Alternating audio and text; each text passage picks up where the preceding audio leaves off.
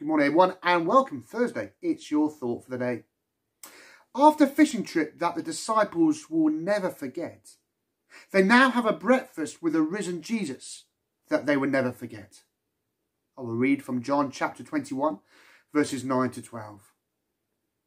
When they landed, they saw a fire of burning coals there, with fish on it and some bread. Jesus said to them, "Bring some of the fish you have just caught." So Simon Peter climbed back into the boat and dragged the net ashore. It was full of large fish, 153. But even with so many, the net was not torn. Jesus said to them, "Come and have breakfast." None of the disciples dared ask him, "Who are you?" They knew it was the Lord.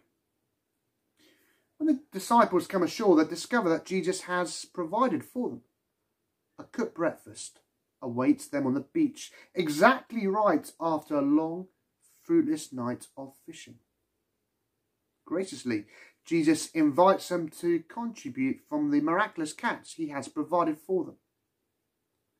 Wonderfully, Jesus is deeply relational with his followers. A meal together is not just a case of sharing food, but sharing fellowship. In lockdown, though we missed that simple act of sharing meals together, perhaps when all this is over, we ought to be more deliberate in having meals together, inviting others to join us in our homes. Just a simple meal together can mean so much. But for now, a simple phone call, email, text can also mean so much, especially to someone on their own. So who will you contact today? Well, the disciples sit and eat breakfast with Jesus. And now there is no need for them to ask Jesus who he is.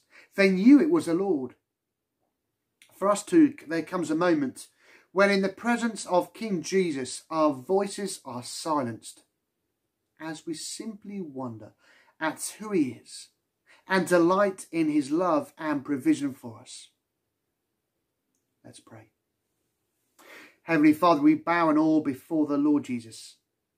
Please deepen our relationship with him and with one another. In Jesus' name, amen.